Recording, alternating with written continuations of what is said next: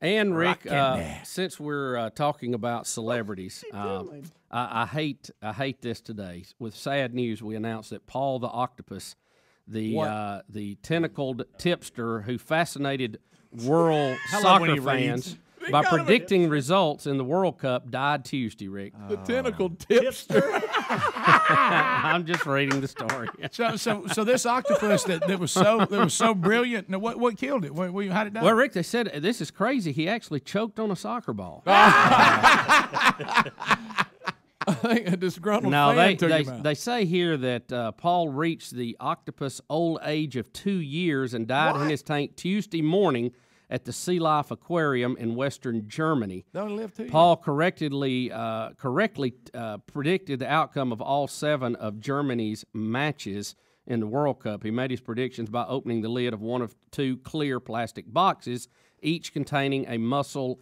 and bearing a team flag. Now, you remember everybody loved him when he was predicting Germany would win, but then he predicted that Spain would win. Yeah, they killed him. And Spain did win, and everybody got mad because they thought like Paul brought it on them. They poisoned him. Somebody got him. Yeah. There's no way two's over. He went to the local sushi bar, folks. I'm wondering if we could get back there to see Paul. My children want to see him. We promise not to touch. Say touch again. Touch. I know nothing. You know, there was Does someone know why Paul is sleeping? Working touch again somehow. Someone has given him a touch.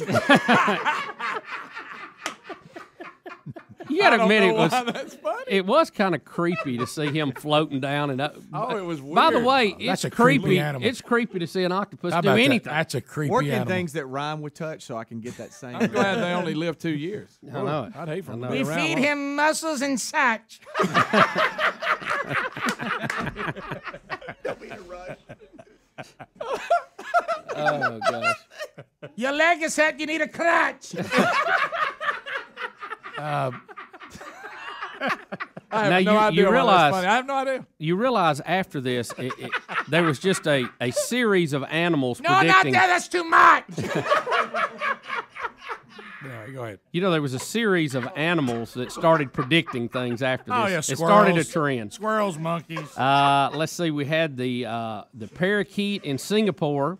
We had Lorenzo the parrot in another spot in Germany. We had a saltwater crocodile named Dirty Harry that predicted things. I love that. And how about this? He predicted the outcome of Australia's general election by snatching a chicken carcass dangling beneath a character of a prime minister. Well, you knew it was bad when it got out of hand when people had one-cell animals predicting stuff. Yeah, that got a You little didn't know silly. what they really did. Trust me, he just picked Germany.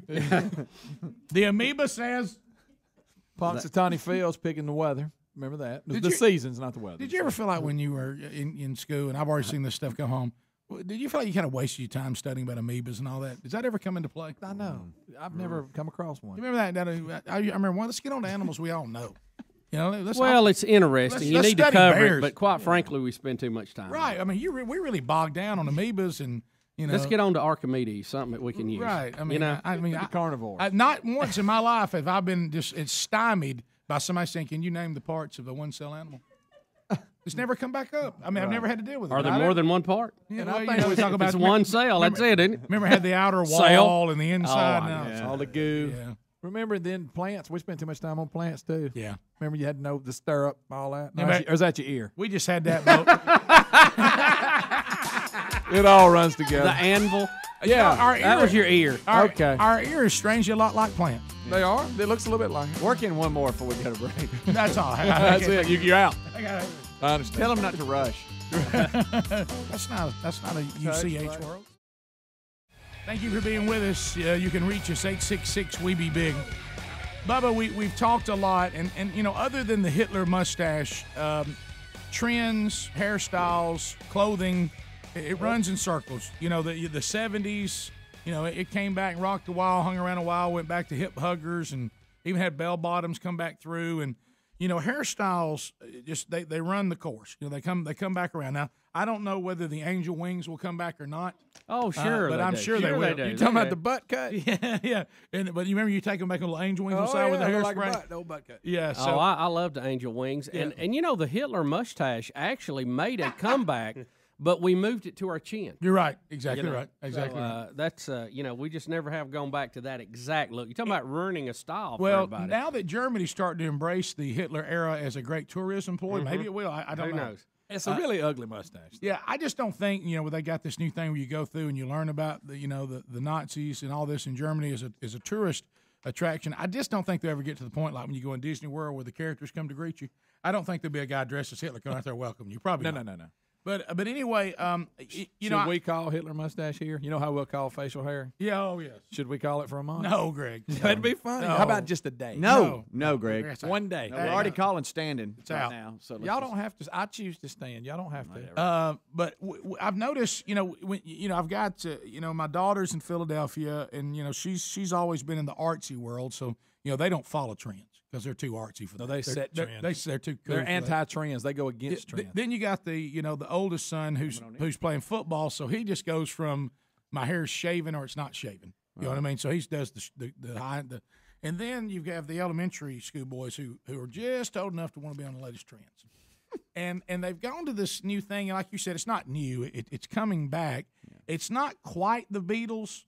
But they went through that thing one time where their bangs would hang over one eye. Yeah, the Cyclops, which I called the Cyclops. Mm-hmm. Right. And now they've gone to where their bangs come right here, but they do this: they sling their head and throw it over to. I call it the Justin Bieber. Mm-hmm. But then they won't call it that because they think Justin Bieber's not cool, but yet they're wearing his hairstyle. Right. I mean, right. How about this? Taz's hair looks exactly like that. Right. Exactly like that. And Big Love, of course, who is always on the cutting edge of the cool. But what it is, I now have this 11 and 9-year-olds, and they look like they. No offense, because I know people struggle with this, like they've got some kind of tick or something now. They'll be sitting there, all of a sudden their head go, and they'll just throw their head. Right. I said, "What are you doing?" With getting my hair over to the side. And they'll just sling their head. Well, my favorite is when they do that and they don't have bangs long enough, and it doesn't even move. Yeah. I mean, they're doing like, I'm like, son, your bangs aren't moving. What are you doing? And I said, guys, you feel like that Saturday Night Live skit with the two guys. Right. And I said, guys, you're going to hurt your neck. What is this? Because you'll be driving along. So, hey, guys, how was your day at school today? Well, we had and then we had, and I was like, what was that? You trying to pop your neck? I'm like, are you okay? What happened? Oh, no, we're just doing our hair. And I said, God, can't you just do your hand? To move to quit jerking your head like that. That can't be good for you. Did they?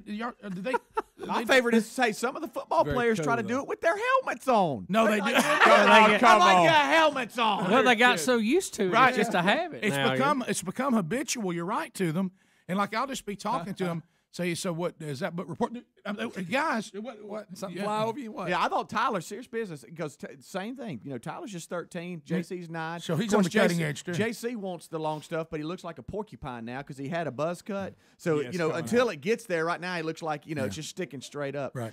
But Tyler was doing this the other day, and I walked over to him and said, "What's up? Will you need me?" I thought he was saying, "Come here," like come here. Yeah. Because he was, and I'm like, "What are you doing?" Where did they learn that you? I mean, it's just the craziest looking thing, and ever. Yeah, and I don't understand what it's. They let it grow down here, Taylor, and then they sling it, and then they sling it. Right, but they can't touch it. It's like there's a no-touch rule. No. You can't. If you can't sling it, then you're just going to leave it hanging. Yeah, I mean that looks like Brody's hair right there. Brody looks. Matter of fact, like, it's amazing. That is. Put the picture of Brody back up and look. I mean, it's amazing Brody, how much he looks like Justin Bieber. I mean, really, he does. I mean, and now that's going to drive him right there. Look at all right, we got to go back here. Look at. We found one in the studio. We got one in the studio back here. Got a couple of them, though. How's your neck? Yeah, look, we got 2 on the back row. Have y'all slung your hair? Do you feel the need to sling it right now? Go ahead. Glenn Beck, sling yours too. See if we'll jump over there. I can't get mine to do it. Glenn Beck. Matthew, he's got it like he likes it. I'm telling you, right. Is he out there? Sling it. Yeah, let's see you do it one time. Make sure it's right. There it is. It moves. I saw it. Rick and Bubba, Rick and Bubba.